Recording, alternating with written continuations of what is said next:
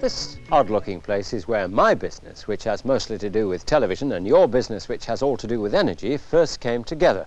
It's Granada's House for the Future, the real star of a long-running series about how we can all save energy in the home.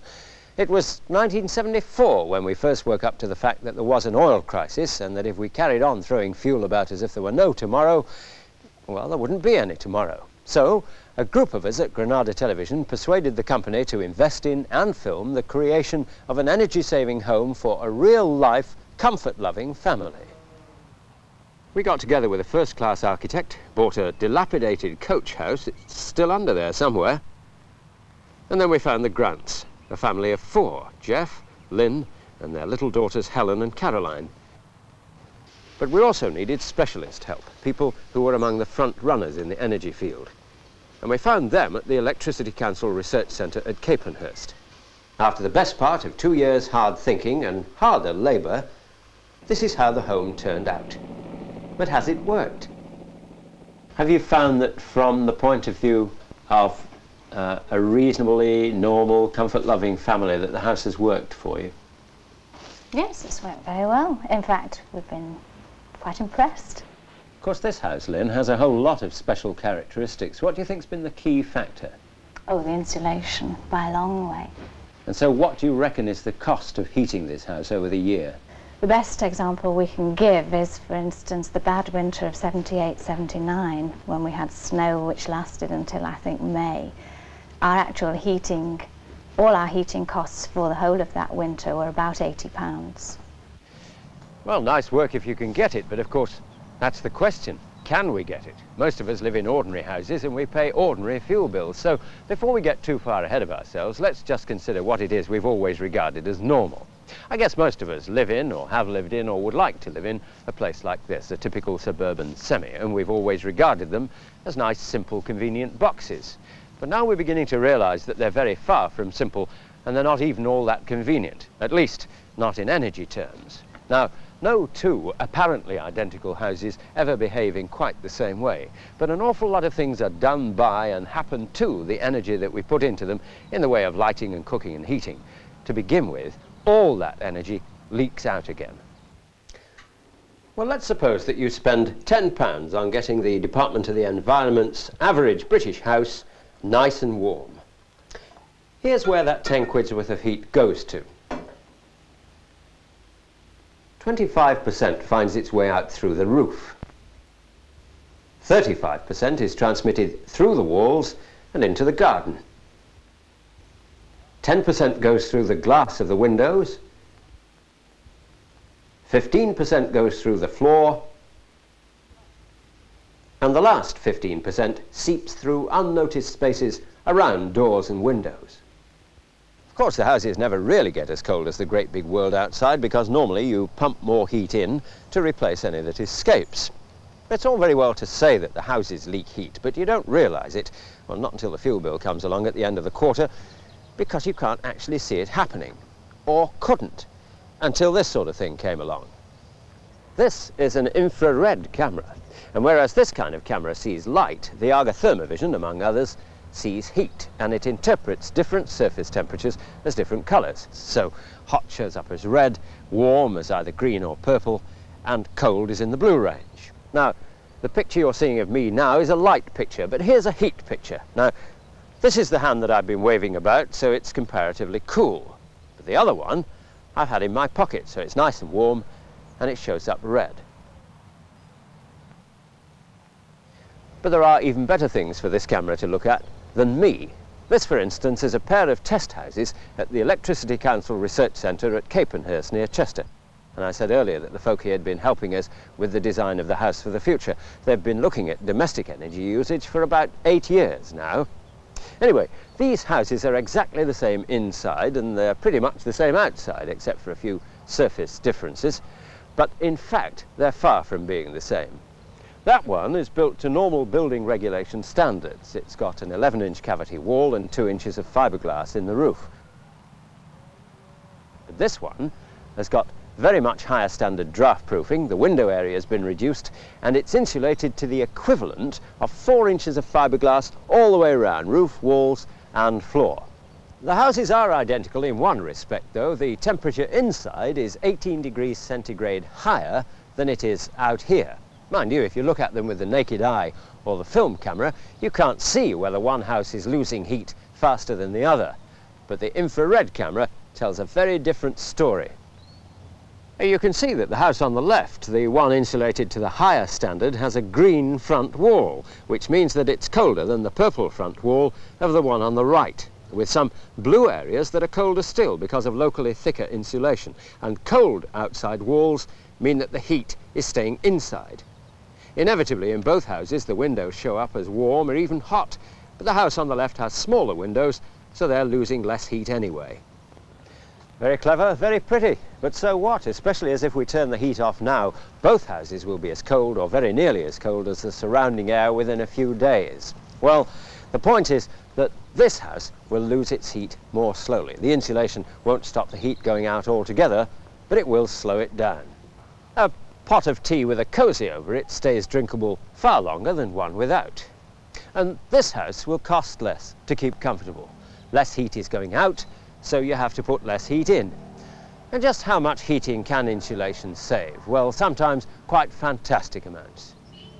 But that's the main reason for Mr. and Mrs. Grant's £1.65 a week heating bill for house, home and hot water. So although their insulation, and there's a lot of it about, cost them £1,200, it saves them at least £125 a year, so that they get their money back in just over 9 years, or sooner if the price of fuel increases. And after that, they can put their 125 quid into the bank. All the same, they don't live in a normal house. So can those of us who do expect to save enough fuel to save us a reasonable amount of money? Well, Dr. Jack Sevier worked with us on the design of the house and on the results we got from it. Jack, does the fact that the Grant's house is abnormal make insulation irrelevant for the rest of us? Oh no, insulation is very important for all houses. Loft, walls, draft stripping, and a bit of do-it-yourself double glazing are all worthwhile. And what sort of thing are we talking about? I mean, 4 inches all around the house, or something simpler? If you have a cavity wall, that can be filled. With a loft, you can normally get in there and put in, well, I'd recommend at least 150 millimetres. And even simpler? You can manage your house, draw your curtains when it's dark, draft strip, like I said, keep your windows closed to prevent drafts. They're the simple sorts of things which people can do now without costing any money at all. I think most people now expect fuel prices to go on rising. How does that affect the argument? Well, it reinforces it. If the fuel prices are going to go up faster than inflation, or faster than the cost of living, then you want to insulate now and get the benefit this year and onwards as the fuel prices increase. And how does the individual's choice of fuel affect the individual's decisions? Well, the more expensive your fuel, the more important it is to insulate, because you're saving energy, which is costing a lot. So you can see that with good insulation, your running costs are going to get lower and lower. But as they fall, the capital costs get more and more important. By that I mean what you pay for the heating equipment. It's rather like deciding what to do with the car as the cost of fuel goes up and up. I mean, this one only does about 20 to the gallon, but there's not a great deal of point in spending a lot of money on one that does 45 miles to the gallon if you only drive, say, 50 miles a week. You might just as well stick with this one. But the bloke who does 500 miles a week is in a very different situation. He'll probably plump for something more economical. Well, it's the same with heating houses. As the consumption drops, that's the equivalent of doing a low mileage in a car, the difference between the annual costs of using one kind of fuel and another becomes less, and much less important. What matters then is the installation cost, the cost of the gas or oil boiler or electrical heating system or solar roof, whatever you decide on. And of course, if it's very cheap to install, you could say you get your insulation for nothing. Well, let's see how that works out in practice. Let's take, for instance, that highly desirable mod semi-det with 3-bed Goodgudgeneskerton owned by Mr. Eric Groyne. Hello. Not yet, I'll let you know when to speak. He decides that he's going to put in central heating. But, not oil, he says. Not likely. But what then? Gas or electricity?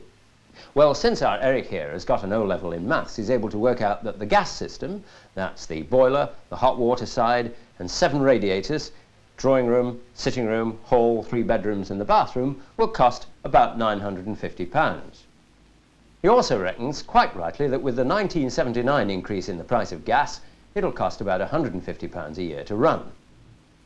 The same house with, say, storage heaters will cost more like £210 a year to keep warm. So, says our Eric, it's thumbs down to electricity. Thumbs down to Wait a minute, says I, and you. The storage heater system only costs £550 to install. That's £400 cheaper. So? He says. So, since the gas is only saving you £60 a year, it'll be the best part of 7 years before the electricity's eaten up the 400 quid that you had left over from the installation. Oh, yeah, he says thoughtfully. Suppose that our Mr. Groyne spends some of it on extra insulation. He puts an extra 50 millimetres, 2 inches of insulation in the roof, and he has his walls cavity filled.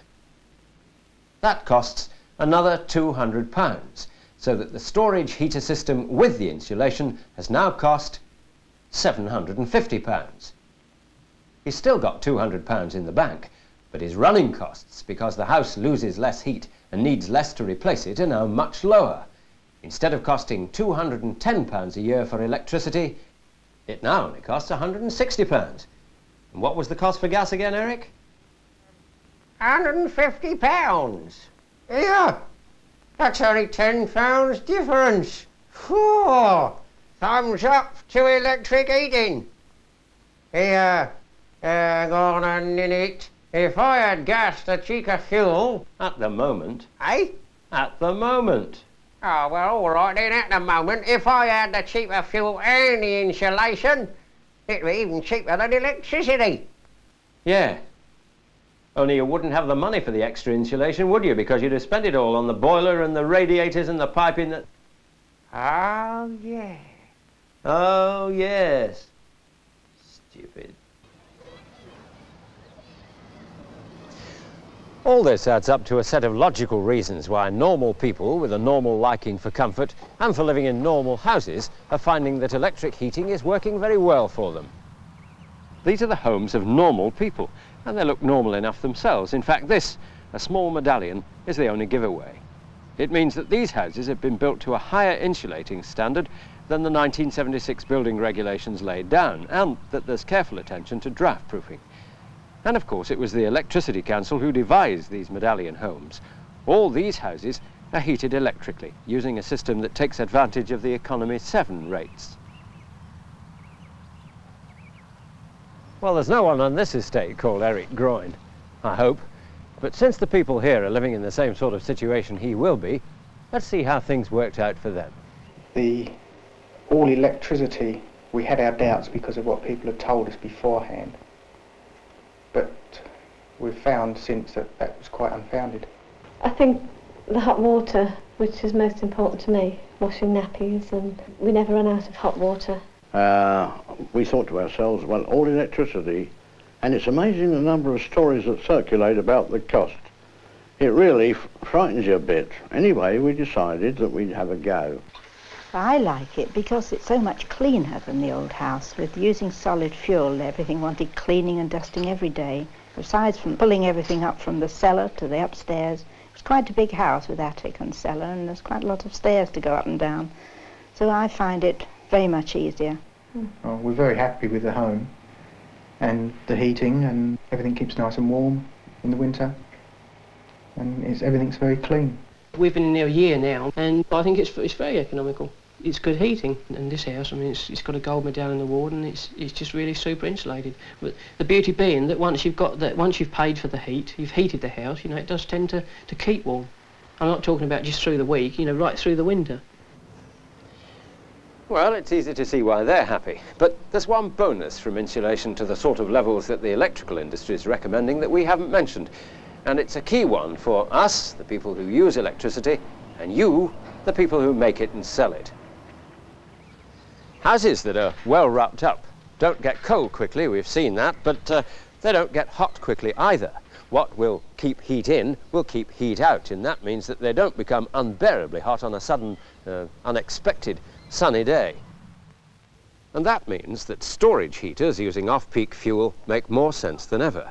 They warm up slowly, while the well-wrapped house is slowly cooling down. And they cool down slowly, which is an ideal match for a house that heats up slowly. And what's more, they're one of the cheapest systems to install, leaving even more for insulation and draft-proofing. What their use means is that there's a bigger market for off-peak electricity, so that the bigger and more efficient power stations come into their own. Because they're more efficient, they can make cheaper electricity. They can't, of course, be turned off and on at the flick of a switch, but if the demand for off-peak is high, on the other hand, they won't need to be switched off, and we'll all benefit. So, more insulation, more storage heaters. More storage heaters, more off-peak demand. More off-peak demand, more efficient power stations, more cheap electricity, more customers, more jobs, more serendipity. And all because of something as simple and as straightforward as a tea cosy. So, think insulation, think electric.